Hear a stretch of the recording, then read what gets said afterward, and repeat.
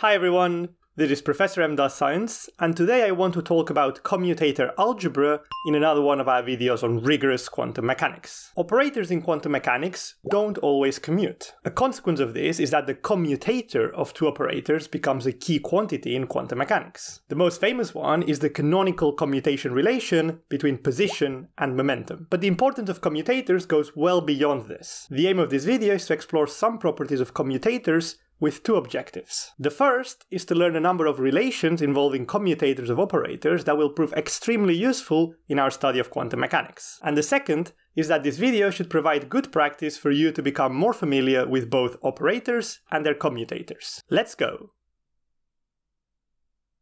The key quantity today is the commutator. The commutator of two linear operators A and B is written between square brackets like this, and is equal to the product AB minus the product BA.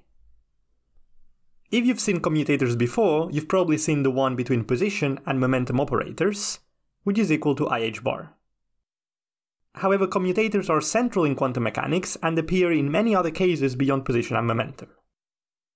Today's video is pretty straightforward. We'll prove a number of results involving commutators.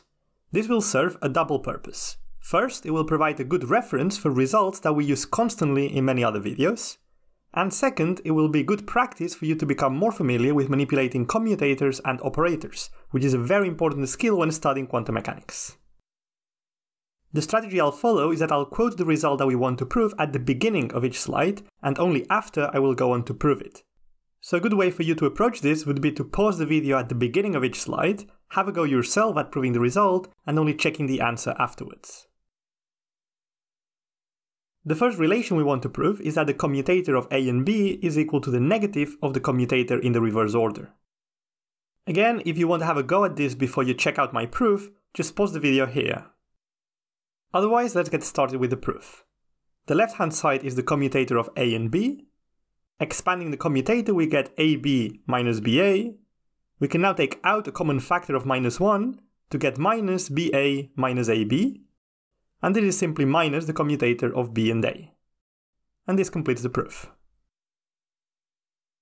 The next relation says that the commutator of A with B plus C is equal to the commutator of A with B plus the commutator of A with C.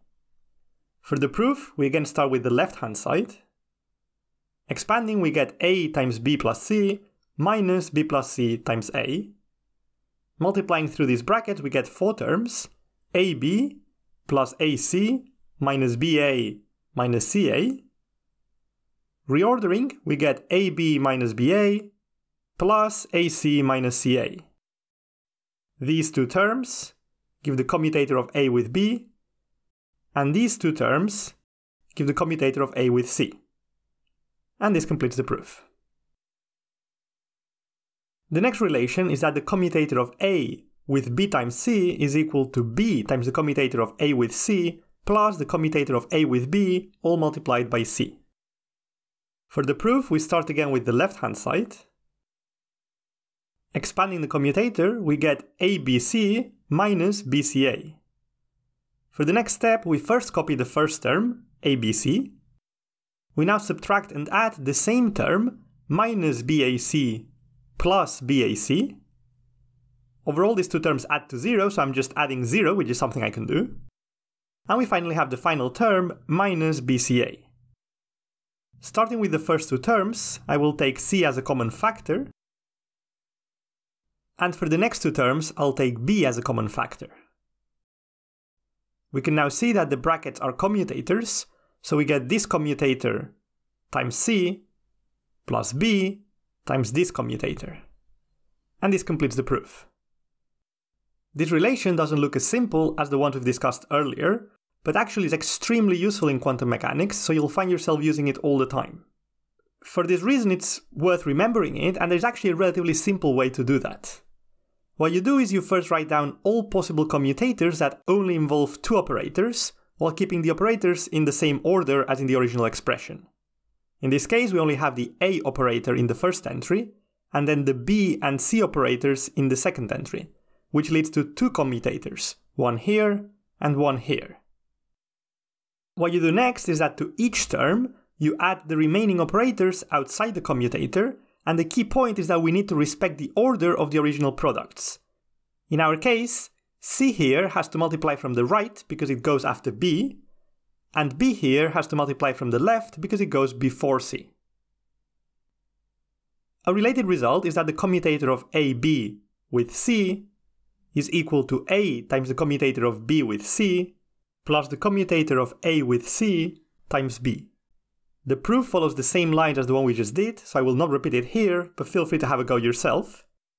And again, you can remember this relation by using the same strategy we just discussed for the original relation. And this is the final relation I want to consider. The adjoint of the commutator of A and B is equal to the commutator of the adjoint of B with the adjoint of A. To see this, we start again with the left-hand side.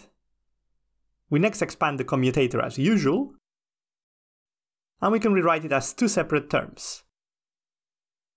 The next step relies on a general property of the adjoint of a product of two operators x, y, which is equal to the adjoint of each operator in reverse order. If you can't remember this property, we actually proved it in our video on adjoint operators, so you can just follow the link in the description. But using it here, we can write the first term as b dagger a dagger, and the second term as minus a dagger b dagger. Putting this together, we get the commutator of b dagger with a dagger, and this completes the proof. And this is it. Here I have the list of commutator algebra relations that we've just derived. We use these relations constantly in quantum mechanics, so make sure you have them at hand. As you can imagine, there are plenty of other useful commutation algebra relations, and here I have additional ones we haven't proved today. However, all the proofs work along the same lines of what we've seen today, so if you want to get extra practice, I would encourage you to have a go at proving some of these yourself. Just like before, it is relatively easy to remember the form of these expressions. If we take the second one as an example, we can follow the same strategy we discussed earlier. We first write out all possible commutators of only two operators, which in this case involve A with B, A with C, and A with D. We then add all remaining operators outside the commutator while respecting the order of the original expression. So in the first term, both C and D go to the right of the commutator because they come after B. In the second term, B goes before C, while D goes after C, and in the third term, B and C both come before D. Overall, this is a rather long number of commutator algebra relations, so you may wonder how to approach this. What I would say is that although it isn't essential to memorize them, doing so can be very convenient because you'll use them a lot. Commutators feature in many problems. You can see the relations we've derived today in action in some of our other videos. And as always, if you like this video, please subscribe.